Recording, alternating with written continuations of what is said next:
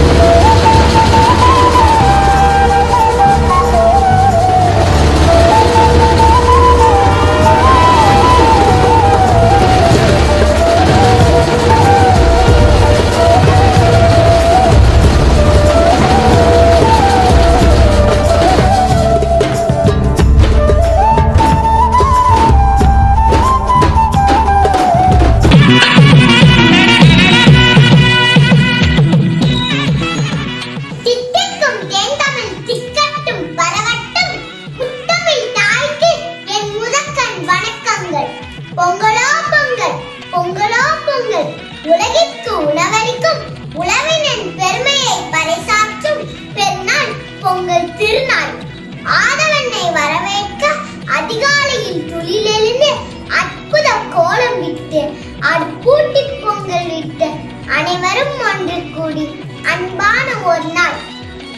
கட்பட்டென பறந்தோடும் பம்பர பொங்கல், சிச்சிட்டென சிறகடிக்கும் சிலம்பு பொங்கல், எட்ட எட்ட ஓட கிட்ட கிட்ட வந்தாலும் சிட்டிப்புள் பொங்கல், கொட்கட்டென சத்தமிடும் கோழி குண்டு பொங்கல், தட்டி தட்டி விளையாடும் தட்டாங்கல் பொங்கல், பளபளக்கும் பல்லாங்குழி பொங்கல், சின்னஞ்சிறு சிட்டுக்கள் விடும் சிறுவீட்டு பொங்கல் என வீரம் வளைந்த மண்ணில் எங்கள் வேல் வித்யாலயா பள்ளி மாணவர்கள் கொண்டாடும் பொங்கல் விழா இதோ உங்கள் காட்சிக்கு.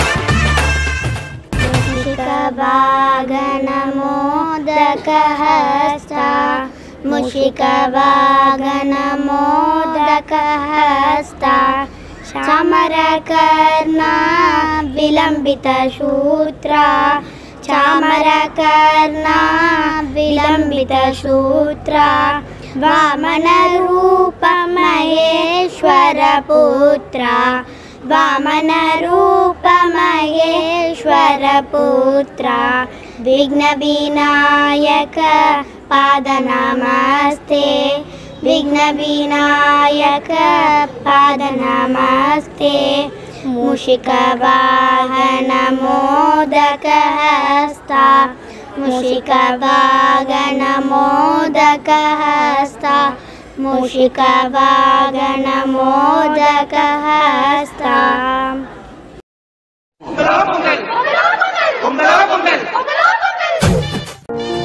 நமது பண்பாட்டை, பாரம்பரியத்தை வருங்காலத்திற்கு எடுத்து செல்வது குழந்தைகள் அல்லவா?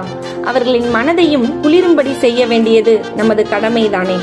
அந்த வகையில் நாம் நம் குழந்தைகளுக்கு சொல்ல மறந்துவிட்ட அல்ல, மறைத்துவிட்ட சிறு வீட்டு பொங்கல், ஆம், நம் பாரம்பரியத்தை தலைத்தொங்க செய்வதற்காக நம் வேல்ஸ் வித்யாலயா மாணவர்கள் கொண்டாடும் சிறு வீட்டு பொங்கல். மார்கழி மாதத்தில் வீட்டு வாசலில் கோலமிட்டு சாணத்தில் பிள்ளையார் பிடித்து அதில் பூசணி பூவை வைப்பது வழக்கம். பொங்கலுக்கு பின்னர் அதை எடுத்துச் சென்று நீர்நிலைகளில் கரைப்பதற்காக சிறுவீட்டு பொங்கல் கொண்டாடப்படும். சிறுவீட்டு பொங்கல் தை மாதத்தில் வரும் ஏதாவது ஒரு ஞாயிற்றுக்கிழமை கொண்டாடப்பட வேண்டும். அன்று அதிகாலையில் வீட்டு வாசலை சுத்தம் செய்து சாணம் தெளித்து கோலம் போட்டு கோலத்தின் நடுவில் சாண பிள்ளையாரை பிடித்து பிறகு பூவரசம் பூ, பூசணிப்பூ, செம்பருத்தி பூ போன்ற மலர்களால் அலங்காரம் செய்து பொங்கல் வைத்து சாண பிள்ளையாருக்கு படைத்து வணங்க வேண்டும்.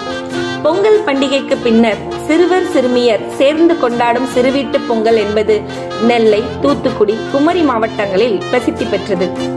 ஒவ்வொரு குடும்பத்திலும் இருக்கும் குழந்தைகள் அனைவரும் ஒன்று சேர்ந்து தாங்களாகவே வீடுகள் போன்ற அமைப்பை ஏற்படுத்தி அதன் அருகில் பொங்கல் வைப்பார்கள். சிறுமிகள் சிறுவர்கள் இணைந்து அந்த வீட்டில் படையலிட்டு சாமி கும்பிட்டு சாப்பிட்டு மகிழ்வார்கள். இந்த பண்டிகை மறைந்து வரும் நிலையில் நம் பாரம்பரியத்தை தலைத்தோங்க செய்ய எம் மாணவர்கள் கொண்டாடிய சிறு வீட்டு பொங்கல்.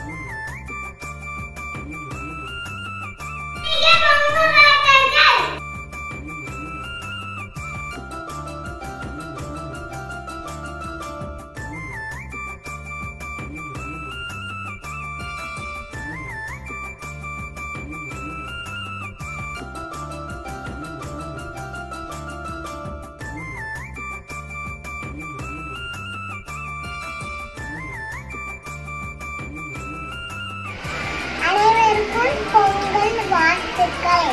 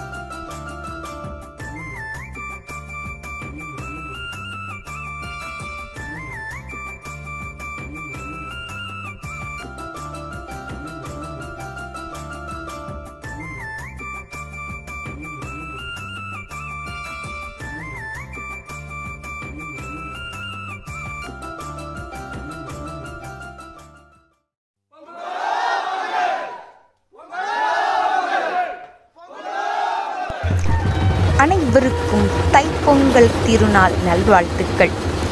நெகிழ வைக்கும் பொங்கல், நெஞ்சை நிமிர்த்தி கொண்டாடும் பொங்கல்.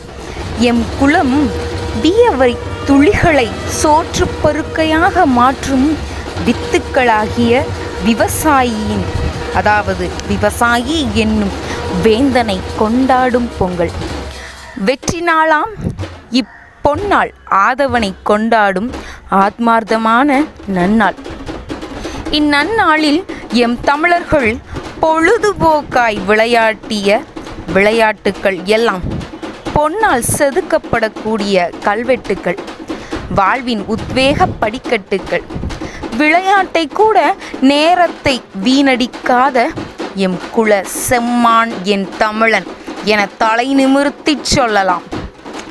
ஒவ்வொரு விளையாட்டிலும் வாழ்வியல் நெறிகள், உத்வேகம், கல்வி நுணுக்கங்கள் அப்பப்பா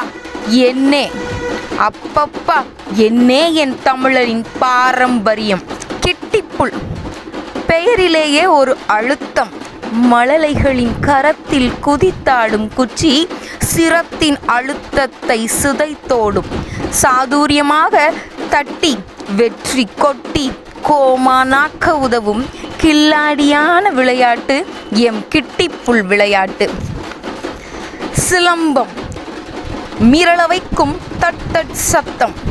எண்ணங்களை கவனத்தோடு நோக்க வைக்கும் நொடிகள். நெற்றியடி அடித்தாலும் அடிகள் வலிக்காமல் கொண்டாடும் வலிமையான விளையாட்டு. கம்பை வைத்து சுற்றும் போது கால்களுக்கு வலிமை. கைகளை சுழற்றி சுழற்றி ஆடும்போது கைகளுக்கு கனவான் பொறுப்பு. அப்பப்பா, என்னென்ன லாபகங்கள் தமிழனின் சிலம்பில். பம்பரம் பாரம்பரியத்தை பண்படுத்தும் படாபட் பம்பரம். பட்டென்று பம்பரம் உருண்டோடுவதில் மழலைகளின் உற்று நோக்கும் திறன் உத்வேகமாக அதிகமாகும். குறிவைத்து செயல்பட தூண்டும் குறித்திறன் விளையாட்டு எம் குழந்தைகளின் பம்பர விளையாட்டு. கோழிக்குண்டு பளபளக்கும் பார்த்தவுடன் பச்சை வண்ண கோழிக்குண்டின் குளிர்ச்சி. ஆசனம் போல் அமர்ந்த நிலையில் வித்வானாக்கும் குறிவைத்த திறன். எம் குழந்தைகளின் கையில் கோழிக்குண்டை பார்க்க பார்க்க குத்தாட்டம் போடும் மனம் கோழிக்குண்டின் மனம். பச்சை வண்ண கோழிக்காய் பதம் பார்த்து நகர வழிவகை செய்யும் உற்று நோக்கி உள்ளத்தை தெளிவுபடுத்தும் விளையாட்டு. தட்டி தட்டி விளையாடும் தட்டாங்கள் தகர்த்தெறியும் மாணவர்களின் தன்னலமாகிய சுயநலத்தை. கல்லாங்காய் விளையாட்டில் ஒரே நேர்கோட்டில் கவனத்தை கவர்ந்திழுக்கும் எம் கல்லாங்காய் விளையாட்டு. அடே அப்பா. பல்லாங்குழி எண்ணிக்கையின் அவசியத்தை பறைசாற்றும் கணித அறிவை மேம்படுத்தும் புத்துணர்ச்சி பெட்டகம் எம் பல்லாங்குழி கட்டகம். பாண்டியாட்டம் பலர் மனதில் உருண்டோடும் அழகு ஆட்டம். வீரத்தின் விளை நிலம் எம் தமிழரின் பாண்டியாட்டம். பெண்களின் வலிமைக்கு வித்தாட்டம். உற்று நோக்கி தாளம் தட்டும் கால்களின் செறிவை அதிகரிக்கும் விளையாட்டு. இன்றைய கல்வி முறையும் உற்று நோக்கு திறனையும் அதிகமாக்கும் குறிப்பையும் மிக மிக அவசியமாக கொண்டாடும் பாண்டியாட்டம் என் தமிழரின் வித்தாட்டம். பெண்களின் ஒற்றுமைக்கு பெண்களே காரணமாக்கிய விளையாட்டு. உப்பரிக்க வருகிறோம், ஒரு குடம் தண்ணி எடுத்து ஒரு பூ பூத்தது என்று அழகான ஒற்றுமைக்கு நளினமாக விளையாட்டை கொண்டு சென்ற எம் பாரம்பரிய விளையாட்டம் இவ்வாறு செதில் செதிலாக மக்களை பண்படுத்திய விளையாட்டுக்கள் எம் தமிழனின் ஒவ்வொரு மூளை செல்களிலும் வித்தாக இருப்பது ஆச்சரியப்படுவதற்கில்லை. ஒவ்வொரு பாரம்பரிய விளையாட்டும் இயற்கையோடு ஒன்றி குழந்தைகளின் அறிவு, திறமை, வீரம், உடல் வலிமை, சுயமுயற்சி, தன்னம்பிக்கை, வீரம், ஒற்றுமை என்ற பல எண்ணங்களை வித்தாக விதைத்தது இந்த பூ உலகில். அந்த விளையாட்டுக்கள் இப்போது மறையவே கூடாது. முயன்றிடுவோம், மீட்டெடுப்போம் எம் பாரம்பரிய விளையாட்டுக்களை. நன்றி.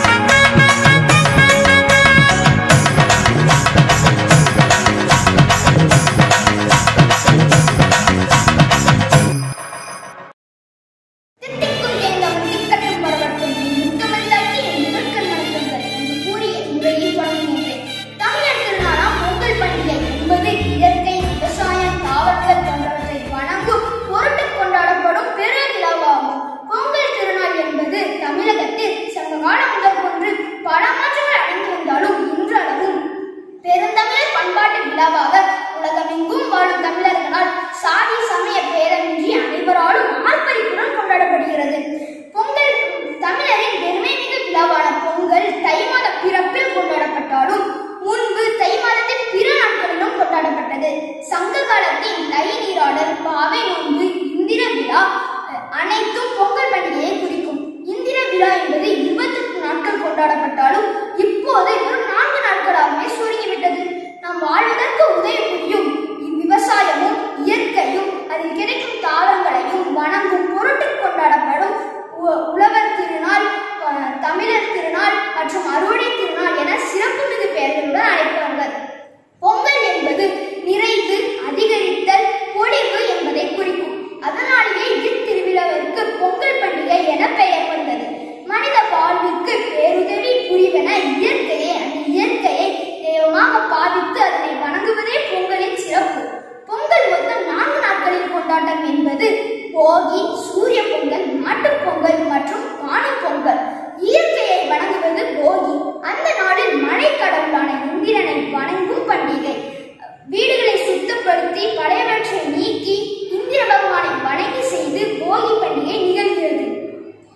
மறுநாள் இயற்கையின் கடவுளான கண்ணுக்கு காட்சி தரும் சூரிய பகவானை வணங்கும் சூரிய பொங்கல். அதை வணங்குவது மட்டுமல்லாமல் நமது பொங்கலை சூரியனின் கண்ணுக்கே வரும் வண்ணம் வாசல் பகுதியில் வைத்து பொங்கலை படைப்பார்கள்.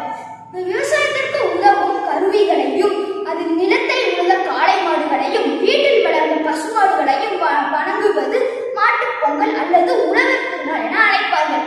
விவசாயம் செழிக்க உதவும் அனைத்து பொருட்களும் விவசாய பணிகளை மேற்கொண்ட அனைத்து விவசாய தொழிலாளர்களை அரவணைத்து புத்தாடை புதுநெல் வணங்கி ஆரவாரமாய் பொங்கல் பண்டிகை நிகழ்கிறது.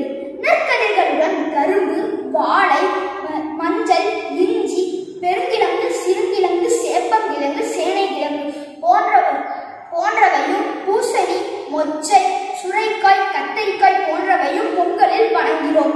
எனவே இந்த 2021ஆம் ஆண்டில் பொங்கல் பண்டிகை இன்றாகும். பட்ட துன்பங்கள் ஒளிந்து தமிழர்கள் பட்டோரும் அவதிகள் மறைந்து இந்த ஆண்டில் அனைத்து வளமும் நலமும் பெற சூரிய பகவானை பிரார்த்திப்போம். நன்றி.